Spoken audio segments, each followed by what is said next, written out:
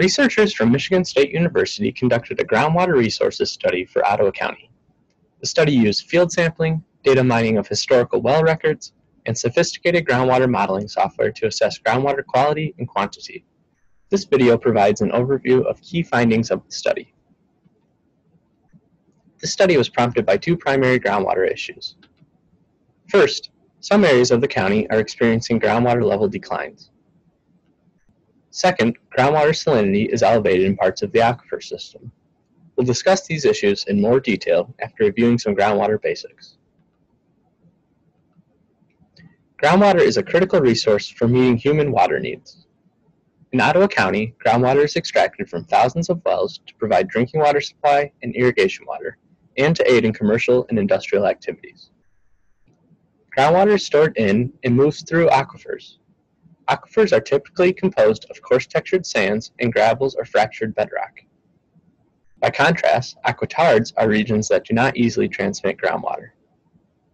Groundwater is recharged over time by rainfall and snowmelt as it infiltrates the soil and accumulates in the aquifers.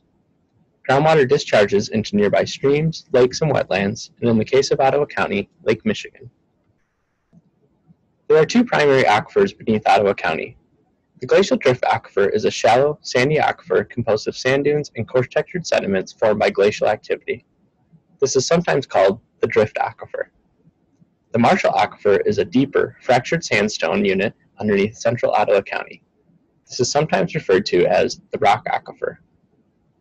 Researchers also identified a continuous clay layer in the central part of the county that acts as an aquitard in between the drift and rock aquifers. This restricts local infiltration of rainwater into the deeper Marshall bedrock aquifer. The first major groundwater issue analyzed in this study is an observed reduction in static water levels, or SWLs, in parts of the aquifer system. Static water levels are measurements of water levels in wells made by drillers at the time of installation. Decreasing static water levels means the groundwater elevations are lowering in response to changes in the aquifer system over time. As much as 50 feet of lowering has been observed in some portions of the county. This animation shows the simulated static water level changes in the Bedrock aquifer from 1966 through 2015. There's been a significant decline in bedrock static water levels, especially in the past 20 years. Look closely at the central parts of Ottawa County. These areas exhibit the most significant declines. Declines in the shallow drift aquifer were also observed, but were substantially less than the declines in the bedrock aquifer, and thus are not shown here. Here's another way of looking at the declining static water levels. This map shows the simulated drawdown in the bedrock aquifer. In other words, this is showing how much groundwater elevations have decreased from their natural conditions. Note the significant drawdown in the central townships of Ottawa County. An increase in groundwater withdrawals has played a significant role in declining groundwater levels. Researchers examined thousands of water wells and actual water use data to simulate groundwater withdrawals across the county over time. The results are shown in these animations, highlighting water use over the last 5 decades. Withdrawals have significantly increased over the past 20 years, especially in the bedrock aquifer. This coincides with the time period over which groundwater elevations have significantly declined.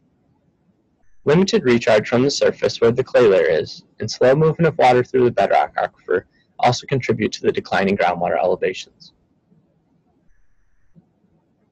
The other major groundwater issue analyzed in this study is elevated groundwater salinity in parts of Ottawa County's aquifer system. Researchers used the chloride ion as a proxy for salinity. Elevated chloride concentrations in groundwater is detrimental to crops and unfit for human consumption. These pictures and table help demonstrate some of the symptoms exhibited by plants exposed to elevated chloride concentrations in the water they uptake. To identify areas where groundwater salinity is elevated, samples were collected from 468 water wells across the county in the fall of 2014 and summer of 2015. Historical water well records from the local health department were also analyzed. These historical data were particularly useful for filling in spatial gaps and enabling analysis over time, and would not be available without the foresight and effort of Ottawa County to record, digitize, and manage thousands of water well records. Shown here is the combined field and historical data set for CL concentrations.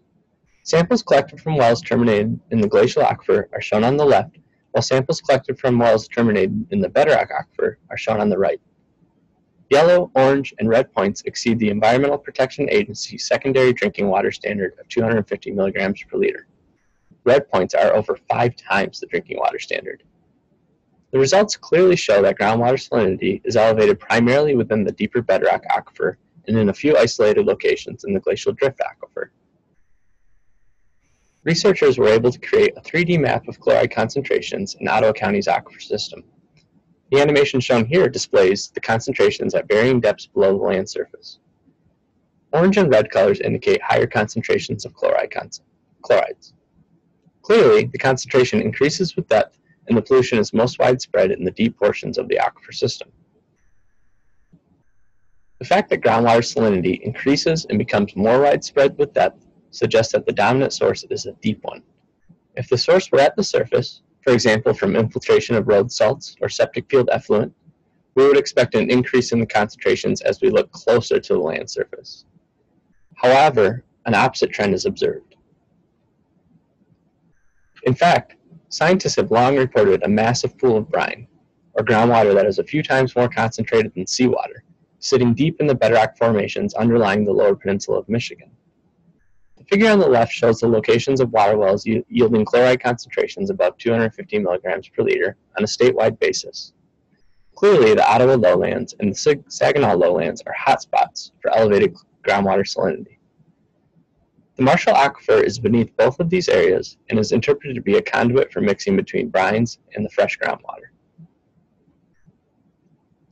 While elevated chloride concentrations are naturally occurring, they are influenced by groundwater pumping.